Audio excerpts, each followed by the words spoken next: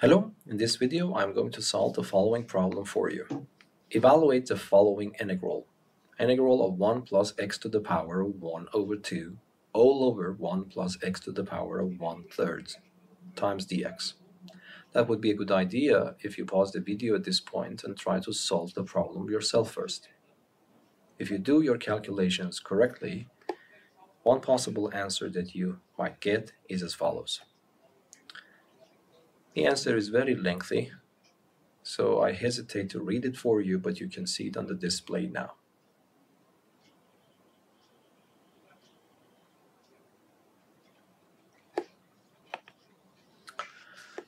Okay, so now let us do the problem. The first thing that I will do here is to get rid of these fraction exponents, which is not very comfortable to work with, by introducing a new variable t, that I introduce it in this way. T, I will call it x to the power of 1 over 6. Okay, if I do that, then x to the power of 1/2, I can find it by raising both sides to power 3. So this means that t to the third, t cubed, is x to the power of 1/2. And I raise it to power 2, so this means that t squared is x to the power of 1/3. So I don't have any problems with these two. But I also need to get rid of dx because I have to write everything in terms of my new variable. So to do that, I raise both sides to power 6, so this becomes x, this becomes t to the power of 6. Then I need dx, so dx becomes simply 6t to the power of 5 dt. Then, of course, I write my integral in this form. So integral I is equal to the integral, instead of 1 plus x to the power of 1/2, I write 1 plus t cubed. And instead of 1 plus x to the power of 1/3, I can write 1 plus t squared. And instead of dx, I can write 6t to the power of 5 dt. If I simplify this a little bit, I can pull this 6 out, and then I multiply t5 here, so it becomes t to the 8 plus t to the power of 5, and then I divide it by t squared plus 1 dt.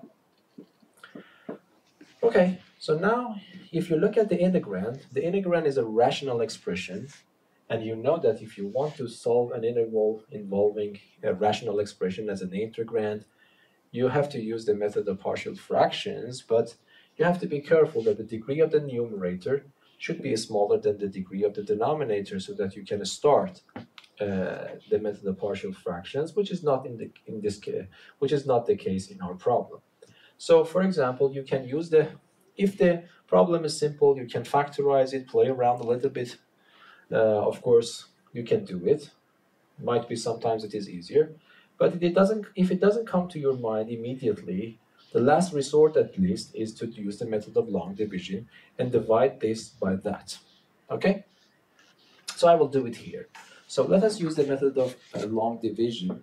I write t to the 8, t to the power of 5, and then I divide this by t to the power of 2 plus 1. The method that we want to use here, you know hopefully, that you take the first term in the first polynomial, and then you divide it by the first term of the second polynomial, and you write the answer here. So if I divide t to the 8 by t to the 2, it becomes t to the power of 6.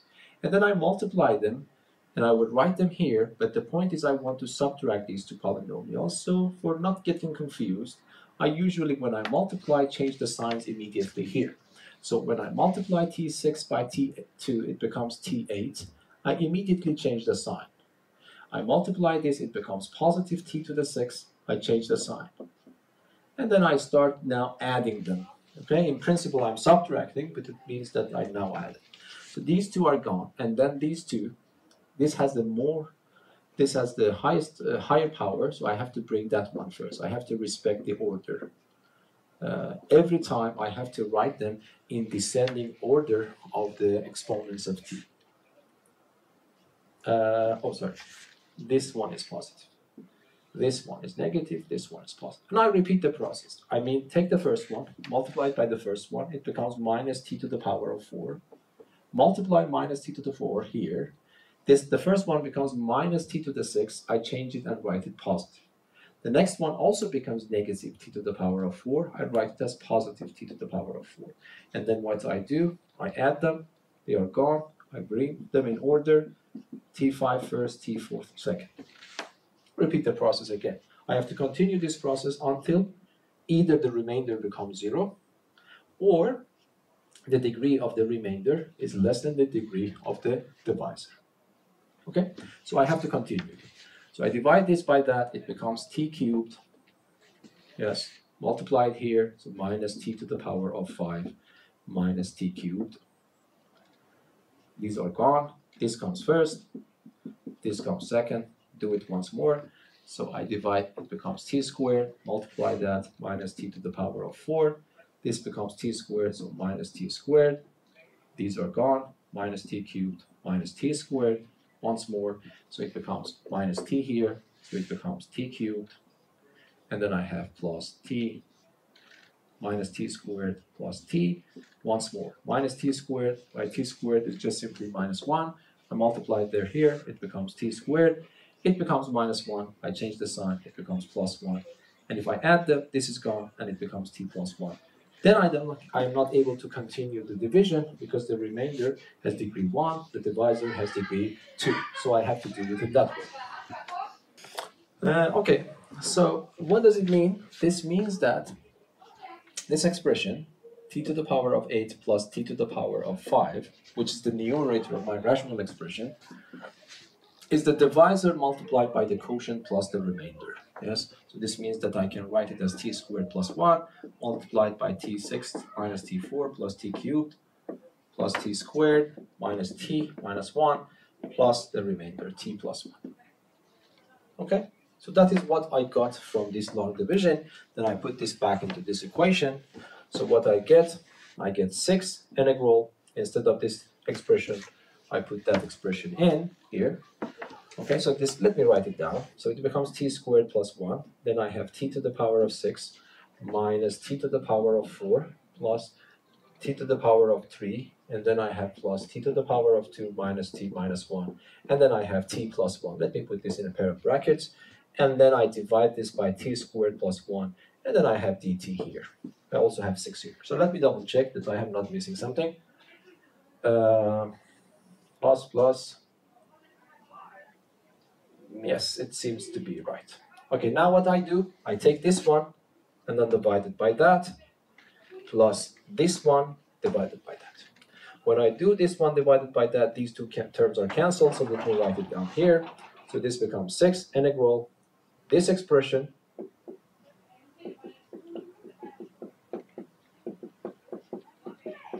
yes, plus this expression divided by that.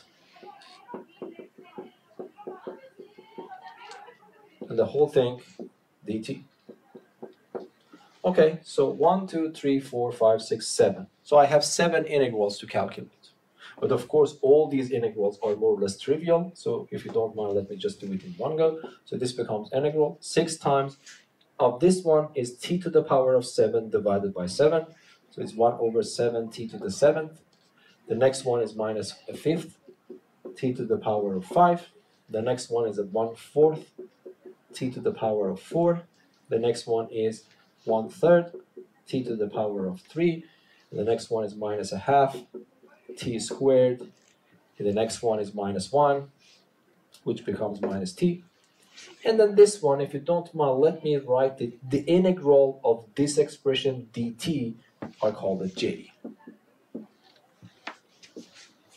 Okay, so if I ask you what j is, so in order to calculate my integral, in principle, I just need to calculate j.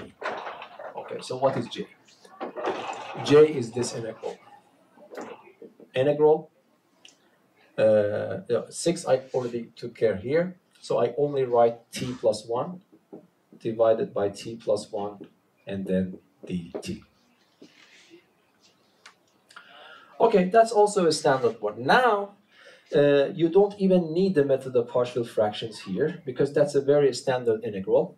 So the only thing that you have to do, because you have a first degree polynomial left here and a second degree polynomial left here, so what you need to do is to see what the derivative of this is. So the derivative of this is actually 2t. So you can split this integral into 2 parts. So you can say that this integral of t over t squared plus 1 plus 1 over this one, because both of them are extremely simple to calculate. These are actually standard integrals, yes? So if I divide it into two parts, it becomes integral. Instead of this one, I can write 2t over t squared plus 1, but I have to multiply by 1 over 2 to compensate for this multiplication by 2. And the next one is integral dt over t squared plus 1. Okay?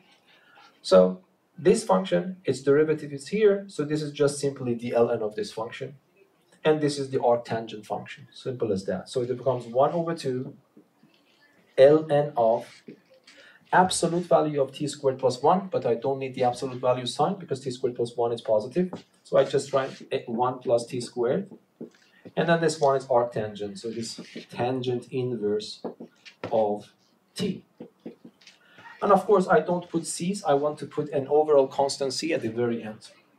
Okay?